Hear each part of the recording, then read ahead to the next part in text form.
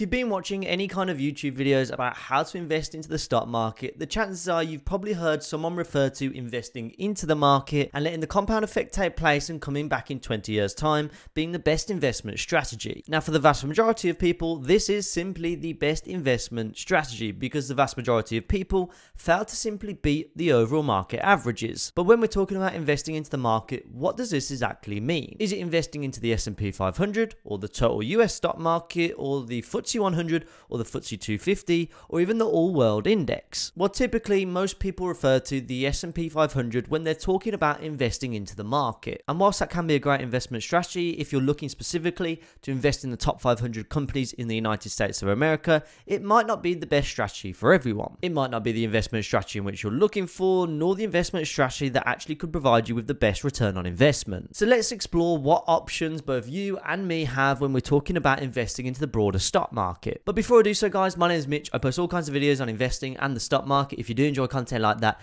hit that big red subscribe button down below as well. Drop a like on the video, guys. It really helps out the channel. With that being said, let's dive straight into it. Now, before we explore some of the different options available, first let's talk about the benefits as well as the drawbacks of investing into a broader market index fund. To talk about some of the benefits, the top one being that it tracks the overall market returns, which is obviously ideal if you're a beginner investor and you're not too sure what to invest in. They typically also have lower fees, they can be passively managed, they can provide great diversification, and they can consistently beat the actively managed fund. However, when we look at the drawbacks, one of them being that the indexes are usually weighted, and therefore if larger stocks within the index perform poorly, this will have a greater negative impact on your overall investment portfolio. They typically have lower dividend yields, and costs can be high if you invest during live market prices. And then finally, you may be in a select few of people who can actually beat the returns of an overall market index, and therefore it might not actually be the best strategy for you. But all in all, I'm kind of clutching at straws a little bit when we're talking about the drawbacks of investing into an index fund. The reason being that it is a pretty good investment strategy regardless of whether you are a complete beginner or even a seasoned investor. So with that in mind, let's discuss a couple of the different options and actually show you guys what return on investment you can actually expect from investing into some broader market index funds. So coming in at the top of the list, the one that's most commonly talked about is the Vanguard VUSA S&P 500 ETF. It's a personal favorite of mine which I hold within my own investment portfolio. It's a capitalization weighted index that tracks the top 500 companies in the United States of America, most of the companies which you've probably heard of. And what that weighted index means is that the bigger the company within the index, the bigger the weighting in which it has within that ETF. To give you guys a bit of an example to bring this to life, if we talk about Apple, who currently has a market capitalization of $2.4 trillion, they naturally have the largest percentage within that Vanguard S&P 500 ETF, currently weighted at 5.5%. Then it goes down to Microsoft, who are the next biggest company in the S&P 500 with a $2.1 trillion market cap, and they have a 5.27% weighting within the S&P 500 ETF. So you kind of get the picture. The bigger the company, the bigger the weighting in which they have within the portfolio,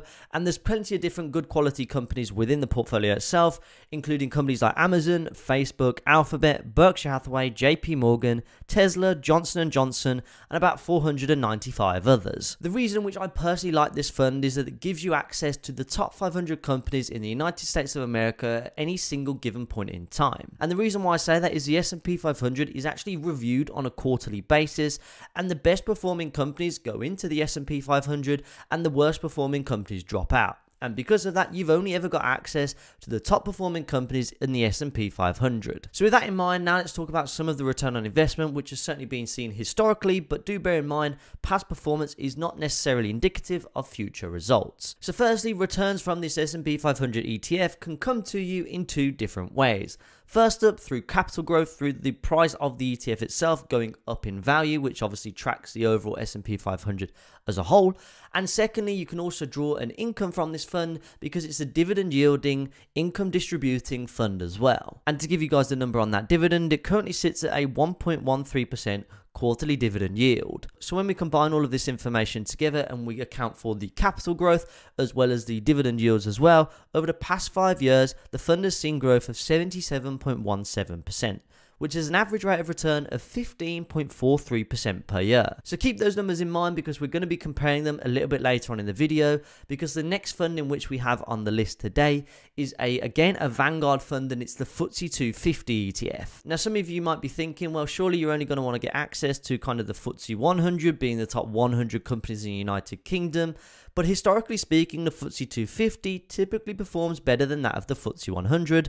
So because of that, I'm not going to waste your time by going through the FTSE 100, and instead we're looking just purely from a capital growth return on investment standpoint. So we're just going to be looking at the FTSE 250 ETF, which you can get over on Vanguard. So the FTSE 250 ETF, for those of you guys who don't know, is a tracker which tracks the mid-cap size companies based in the United Kingdom. The fund itself consists of 253 stocks, many of which I'm sure you guys will have heard of, but some of them you probably haven't, because I certainly haven't.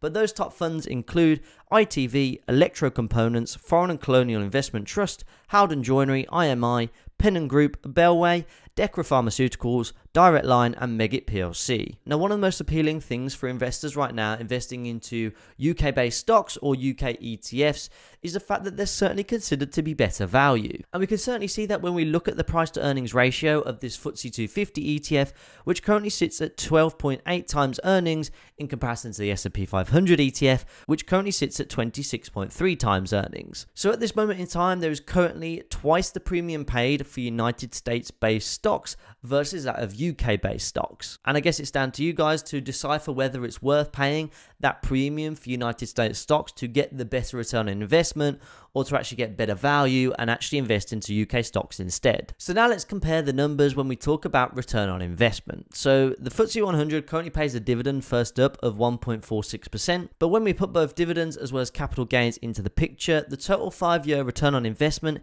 is 34.53%, the equivalent to 6.9% per year. So it's certainly not too bad whatsoever, especially if you're bullish on the UK stock market and are certainly looking to gain more exposure to the UK. But obviously it's not as great as the S&P 500 currently. But now let's shift our focus away from investing purely into the UK stock market as well as investing purely into the US stock market, and instead now let's talk about an alternative, which is the FTSE All World ETF. Now don't get distracted by the fact that it's got FTSE written in its title, because this fund actually tracks lots of different companies from lots of different countries all around the world. In actual fact, the index measures large and mid capitalization stocks, which includes approximately 3,900 holdings in nearly 50 different countries, including both developed as well as emerging markets too. It covers more than 95% of the global investable market capitalization. So it gives you a huge amount of exposure. So now let's dive into the portfolio in a little bit more detail. So when we look at it from a geographical diversification point of view, most of the allocation is certainly towards the United States, with Japan, China, and the UK also making up a fair amount of the portfolio too. Then when we look at sector diversification, we have larger weightings towards technology, consumer discretionary, financials, as well as industrials as well. So with that all in mind, now let's take a look at some of the top holdings within this fund itself. Well, as you guys can see, the top 10 holdings are pretty much identical to that of the S&P 500, with the addition of Taiwan Semiconductor Manufacturing Company with a 0.77% weighting, as well as Tencent Holdings, which is a Chinese company with a 0.7% weighting. Then when we have a look at the second page, we've then got companies like Alibaba, which jump into the mix with a 0.57% weighting. So you're literally getting a huge amount of diversification, all from investing into one single fund. It certainly mitigates a hell of a lot of risk within an investment portfolio,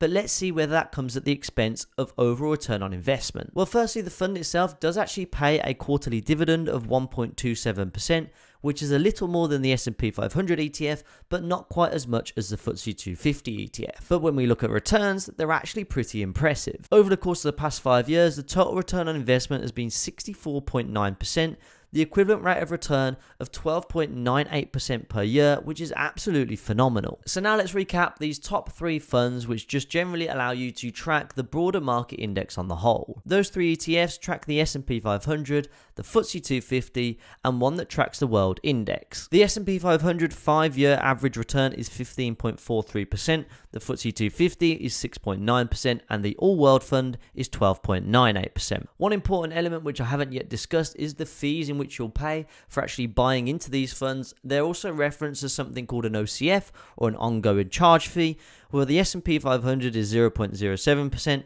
The FTSE fund is 0.1% and the All World fund is slightly more expensive at 0.22%. So all in all, for pure return on investment, the S&P 500 ETF certainly takes the win. So they are some of the top funds on the Vanguard UK website, which will simply allow you to track some broader market indexes, which is perfect for the beginner investor as well as the investor that just simply wants to passively invest into the stock market. But as always, guys, I'm really interested to know what ETFs you guys are investing into to track some broader market indexes. So be sure to let me know what they are down in the comment section below. And with that said, guys, if you did enjoy the video, be sure to smash a like on it, subscribe to the channel if you're new around here. And with that being said, I'll see you over in the next video.